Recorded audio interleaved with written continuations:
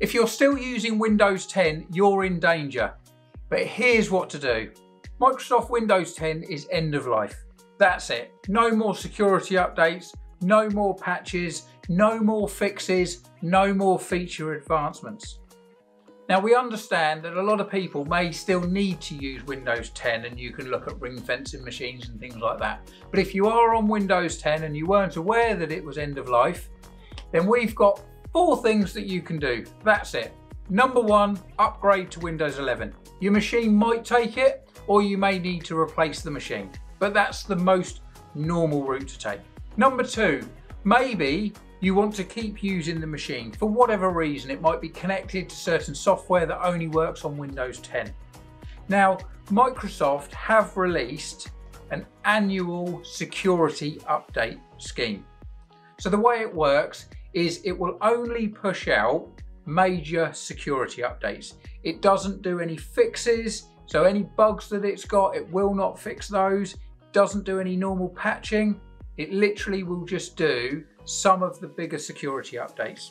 And the thing is, Microsoft really don't want to do this. So what they've done is they've said it's a maximum of 3 years and the cost doubles every year.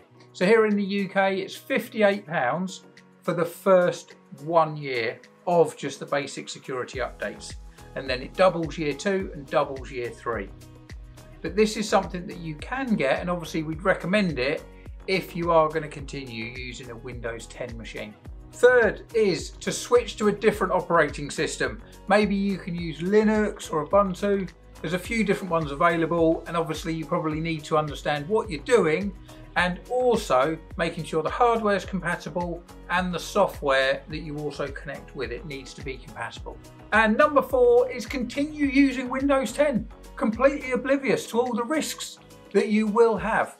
And remember, the last time operating systems went end of life, there weren't all the AI tools that are available now. Essentially, what will happen is because Windows 10 is going to stand still from the 14th of October, as soon as any of the hackers find the holes in the operating system, now with the power of AI, that will accelerate the number of machines that they're able to hack into.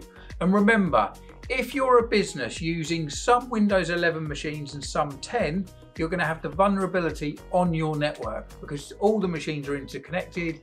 If you're using a server, if you're using SharePoint, Azure, any domains. So if anything's interconnected.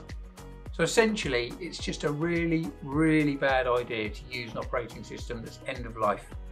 But if you think it won't happen to you, please make sure that you've got a decent standalone backup. When we say standalone, it means it's away from the network. So it's backed up all of your data and then it's separate. Because if your Windows 10 machine gets an encryption virus and it's not disconnected, it will encrypt the backup as well. So you really don't want to lose all your data and have all the disruption. So our recommendation, upgrade to Windows 11, but if not, try 2, 3 or 4. Anyway, we hope you found this of interest. If you've got Windows 10 machines, you're not sure how to upgrade to Windows 11, or you just need any kind of business IT support help, then we are here. So please click on the link and we'd love to discuss how Syn-Star can start helping your business.